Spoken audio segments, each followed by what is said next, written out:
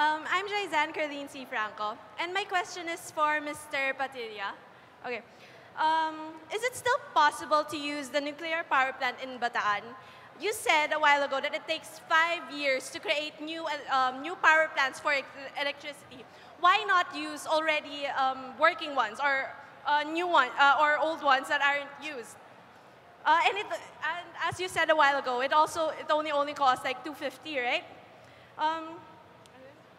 And if you were scared about the security of the power plant, it is also said that it is 10 times more safer than Japan's. So why are you fearing why are you fearing explosion or anything? First of all, I don't know where you got the notion that I'm afraid to actually activate Bataan Nuclear Power Plant.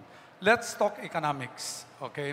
Pag pinaandar ko ang Bataan Nuclear Power Plant, magkano ang gusto niyong presyo? Magkano ibababa? Yun ang tanong. Kinumpute ko na yan. Kung 11.50 ang binabayaran dati, ang iba gusto 2 piso, 3 piso na lang. Pero actually, pag pinaandar ang Bataan Nuclear Power Plant sa Meralco, ang babayaran mo bababa ng 30 centavos lang. Bakit 30 centavos?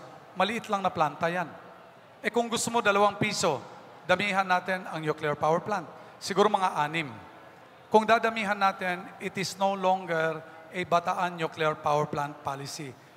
The question is, do we go nuclear? Pag ang tanong is nuclear, hindi dapat ang isang tao ang magdidesisyon. Bakit? Pag pinaandar yan, may Supreme Court kaagad na maghahabla para pigilan yan. So anong gagawin dito?